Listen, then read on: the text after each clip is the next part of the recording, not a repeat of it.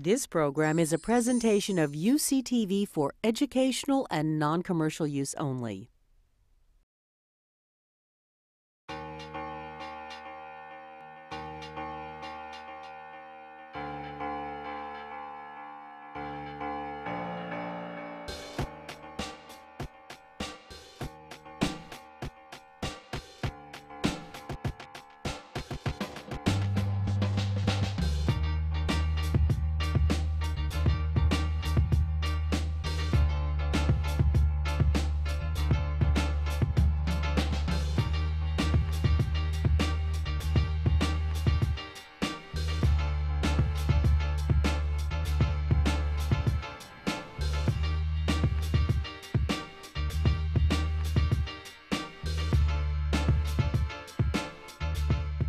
You're watching Students Saving the Ocean.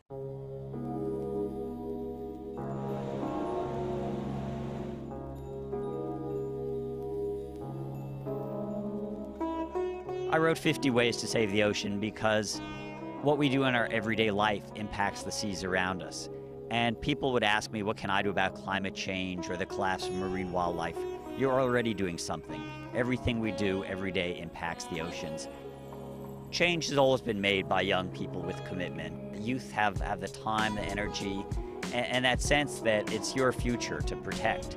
And on our ocean planet, we're seeing so many dangerous things, from industrial overfishing and plastic and chemical and nutrient pollution of our coastal seas. We're seeing climate change having tremendous impacts, acidifying our oceans. And the frustration has been that we know what the solutions are, we haven't created the energy to implement them, but young people can do that. Young people have the time and commitment, and now the tools, the technology with new media to spread the word, to educate their fellow young people and create a movement, what we call seaweed, marine grassroots, from the bottom up, because that's where change comes from. And young people have always been leaders in change, and what we need today is we need to turn the tide. We need to save our blue planet.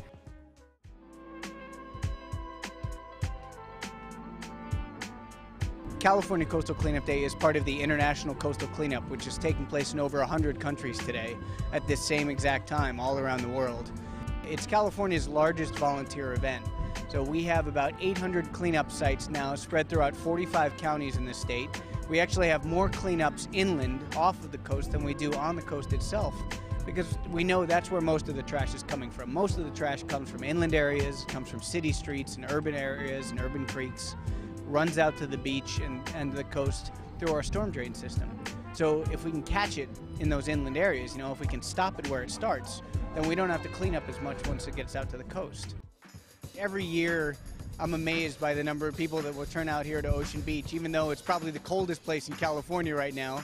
It's wonderful the turnout we get, and they've scoured this beach clean. If you go to pick up garbage on the beach, 95% of it is going to be like food wrappers. The key to Coastal Cleanup Day is the fact that it is an educational event first and foremost. It's an opportunity for all of us to take 3 hours and clean up the beach, that's true. But during those 3 hours, you find all this material that you use every day, you being all of us, these single-use disposable items, these plastic bits and pieces that we know we don't have to be using so much of. You see all this stuff out on the beach, and it teaches you the impact that you're having on the marine debris problem and on all the trash that's entering our oceans. My name is Natalie Levan, and I am the Restoration Coordinator for Save the Bay. Recently, Save the Bay released 10 Bay Area trash hotspots, and so those are the dirtiest places in the Bay Area, and we determine these areas because of Coastal Cleanup Day and all the data that's been collected.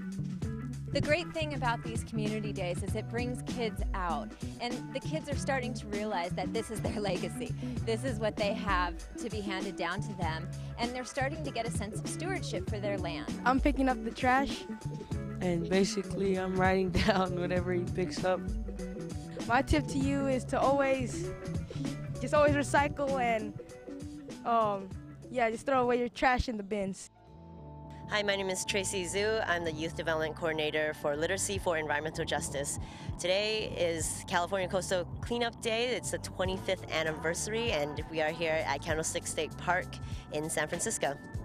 Literacy for Environmental Justice is an environmental education and youth empowerment organization located in Bayview, Hunters Point, and we are addressing the health and environmental concerns of this neighborhood and surrounding communities. This year we had over 800 volunteers come out to the east side of San Francisco to collect over 14,000 pounds of trash. Over at Double Rock, you see couches, just all kinds of furniture, like stuff that shouldn't be there, computers, chairs. That's why it's important to be out here, because that furniture and all that computer waste is going out into the ocean and it's affecting everybody. Every year we find that the items that are most common are not necessarily bottles or plastic bags, but actually the most common items are cigarette butts and bottle caps. One of the most interesting things about finding bottle caps on beaches is that it's helped change legislation. They're working towards making bottles in which the bottle caps are connected to the bottles themselves so that the bottle caps don't float out into the ocean. So that's one tangible policy change that has been affected by California Coastal Cleanup Day and all the data that we collect.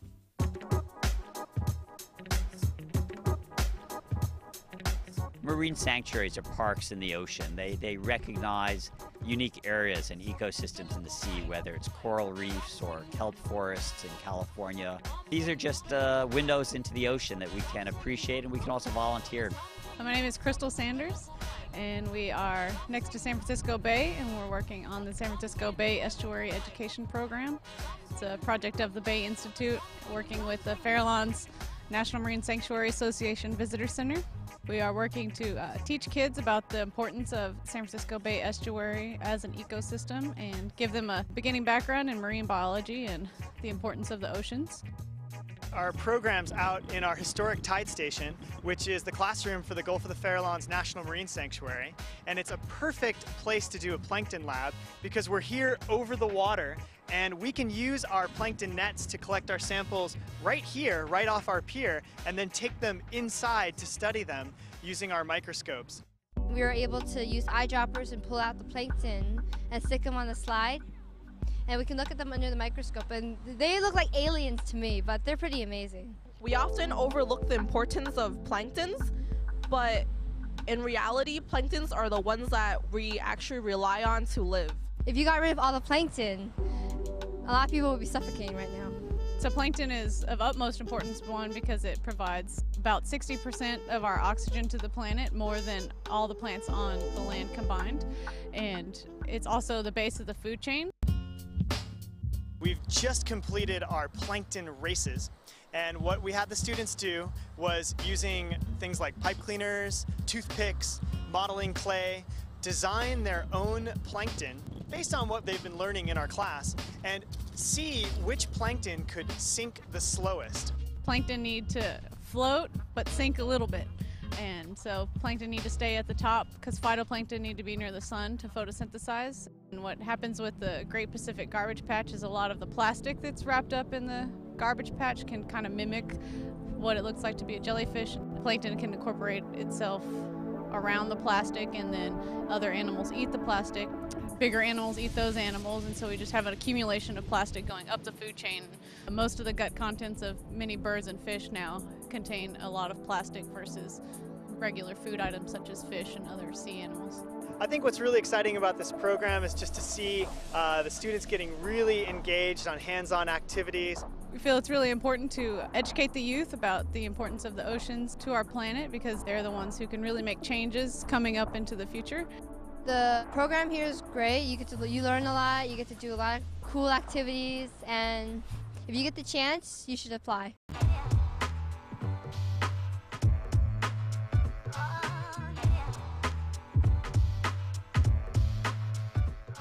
Hello, I'm Erin Blackwood. I'm the Outreach Coordinator for Romberg Tiburon Center, which is the Marine Lab for San Francisco State University.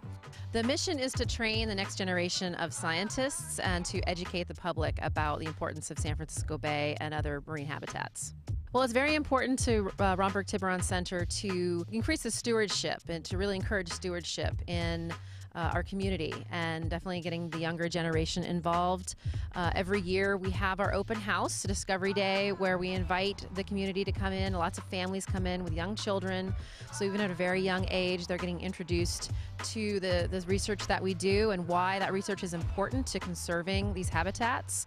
We also work with high school students in an ocean science competition every year, trying to get them interested in going into careers in ocean sciences. This is Discovery Day, and it's an open house, and you can look at exhibits and touch the animals. Earlier there was a salmon release, and they released baby salmon into the ocean.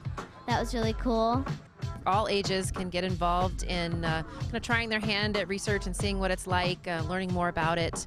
And we also invite guest exhibitors who are our partners in different environmental education projects and also in research projects that we do. So we're at Discovery Day today. We've had a great turnout of students, and we're teaching them about mole crabs and sea stars and just different organisms that we study, and trying to get them interested in marine life so they'll be more interested in protecting our environment. I think my favorite activity was doing the underwater remote control little submarines. At an exhibit, there's you can try to make your own phytoplankton, and you have to make them float. The slower they sink, the more alive they are. We have touch tanks where people can actually get to touch and learn more about the animals that live in the bay. We have activities, art activities, because of course it's really important to incorporate art and science into getting people interested in conserving and learning about the environment that we live in. I think it's important to keep the ocean clean because we really need to use the ocean for water, and we need to keep the ocean animals healthy. We could do that by not wasting so much plastic and not using plastic anymore.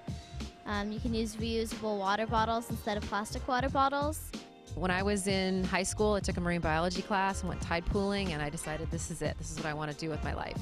And I had people discourage me along the way, but I always stuck with it, and it should be more important to a lot of people than it is. I have arguments with people about space travel and how much investment goes into space travel. I think, space travel is really interesting. There's a lot of things we can learn, but we're not putting enough resources and energy into this amazing environment that we don't know very much about, that's on our own planet that we live on and that sustains us. So I think we definitely need to be focusing more on the oceans.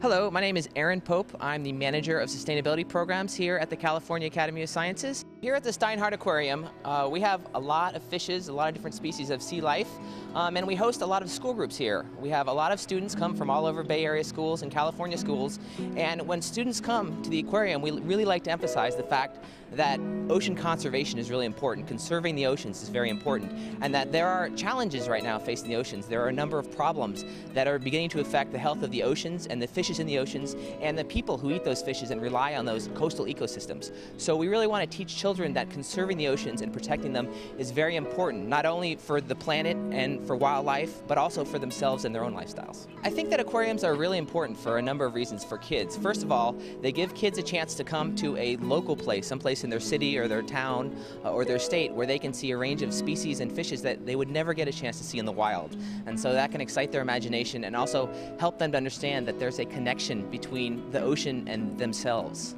I also think that aquariums are very important because we can deliver very, very strong messages about conservation and ways that kids can get involved in helping to protect the oceans. And so that's a lot of the work we've been doing here at the Academy, is focused around teaching children that they can make a difference, that they are empowered and what they do is important, and that they're the future. I think it's a really big part of our ecosystem, and we have to keep the ocean clean. When you're at the ocean, you should try picking all the trash up that you see so it doesn't get washed into the ocean. Ask for a paper bag instead of a plastic bag, because paper is a little bit more biodegradable.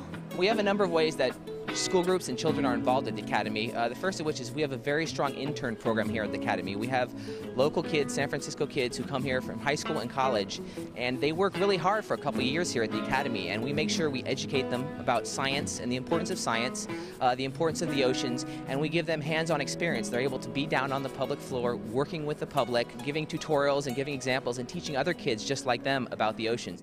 Many of our interns go on to really, really strong careers in science and sustainability, which we're really, really happy with.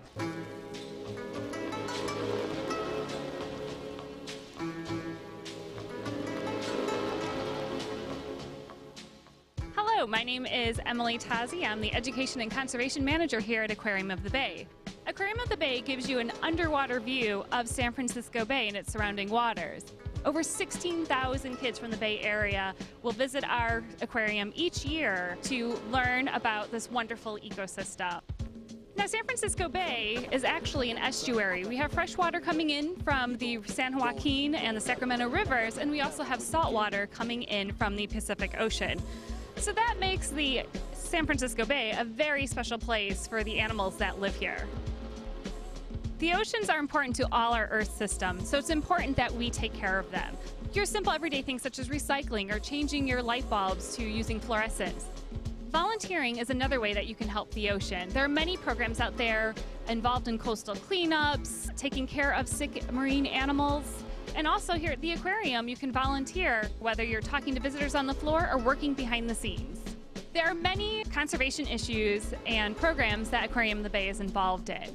For example, we are a certified green business in the city of San Francisco. We are involved in the Monterey Bay Aquarium Seafood Watch program, and also we're trying to recruit restaurants around the Bay Area that do serve sustainable seafood. Sustainable seafood means that you are taking fish from a sustainable population. We're not overfishing from the wild.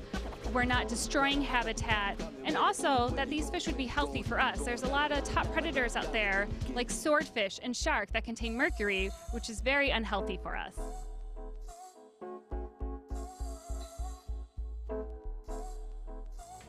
Sustainable seafood is about eating fish that are healthy and abundant. We don't want to take fish out of the ocean faster than they can reproduce. My name is Kenny Belov, and we're at Fish Restaurant in Sausalito, California. Also at the FisherCutBait.org Education Center. Fish opened 5 years ago. It's been wholeheartedly dedicated to serving sustainable seafood with the strictest standards and local organic produce and biodynamic and organic wines. Sustainable seafood to us here at Fish is seafood that can reproduce faster than we're pulling it out of the oceans. When the fishermen go out and catch fish, they're catching it in such a way that they leave some for the next day, that we don't deplete the resource, we don't harm the habitat, we don't harm the forage fish that the other fish depend on for future generations. As far as sourcing sustainable seafood, what you want to do is ask your fishmonger wherever you shop if the seafood that you're buying is sustainable, and if they happen to tell you that it is, well, ask them why. Ask them how it's caught. If it's line caught, is it pelagic long line? Is it rod and reel caught? If it's flatfish, is it coming from a bottom dragger that is destroying the habitat and taking unwanted bycatch? Demand answers. Don't just take that it's sustainable as the answer. Our farmers are the same way. Organic farmers are directly in association with our watersheds. People who are farming organically do not take pesticides and herbicides and have the runoff that goes into our watersheds, ultimately depleting our salmon seasons. The fishermen that we support them directly. We are supporting a fleet of boats that needs to make a living, and we're paying them well, and we're seeing them survive in a time where it's really hard for all of us to survive. The situation we're in right now with the local sustainable fisheries is there's very few of us left, and the permitting and requirements that we are obligated to follow are getting so strict. Right now, I mean, we have permits that we can't even use. We have quotas that we're allowed to have, actually go catch rockfish, but we can't access them because of certain regulations that are applied by the federal government. They don't emphasize between a hook and line guy and a drag boat. They basically make the rules for the drag boats, and the hook and line guys have to abide by those rules, and we're different. Hook and line is probably one of the only sustainable methods of fishing. The importance of sustainability can start with our children. Myself being a parent, I know the influence that my kids have on me. So that's why we created the FOCB Education Center, to educate the public and the kids that come through Fish Restaurant about what we can all do to learn about the oceans, the state of the oceans. Some of the things I learned in school were that when mercury gets into the ocean, the fish eat it. And then when we start eating the fish, then we get the mercury into our bodies, which is really unhealthy. If we were to put food production into our curriculum, into our schools, and educate our children on watersheds, gray water systems, food production, organic produce. What does grass-fed beef mean? What is sustainable seafood? What are sustainable fishing practices? What are unsustainable fishing practices? When your child gets home from school and looks at you and goes, hey, Mom, Dad, I learned about this. Why don't we get that? Or, hey, why are you buying that? I know how that's caught, or I know how that's grown. That can make a world of difference for our futures. Our kids are our future. Why I do this every day is for my children. Things you can do to help the bay would be conserve water and use water wisely. My tip to you is don't litter. My tip to you to keep the ocean clean is composting. Maybe you can take your bicycle to work or something. Some of the things we could do to help is that we should eat more wild salmon and eat less farm salmon. Don't pollute the water. Just keep everything clean. Definitely using less plastic in our lives, because I'm sure a lot of people have heard about the giant Pacific garbage patch out there in the ocean, and we're all a part of that. We've all contributed to that, so we can be a part of reducing that. Stop using single-use disposable items. It is the major thing that we have to pick up every year, and even if you think you're not littering it, that stuff gets lost along the way, and we need people to rethink the choices they make. Continue to shop local, buy local, go to your local farmer's market. There's not too many kids these days waking up saying, I want to be a farmer, I want to be a fisherman. It's a lost art. There are many people still out there doing it the right way, doing it the way that it was done 100 years ago. Try to seek those people out, find them, and you've made a relationship for life. Get out there and make a connection with the ocean. You know, go to the beach, learn to scuba dive, go to an aquarium even. Volunteer to help the ocean. The ocean is the crucible of life. It's the driver of weather and climate.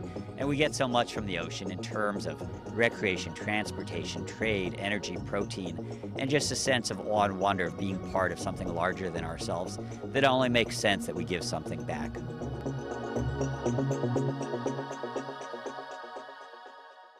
You're watching Students Save the Ocean.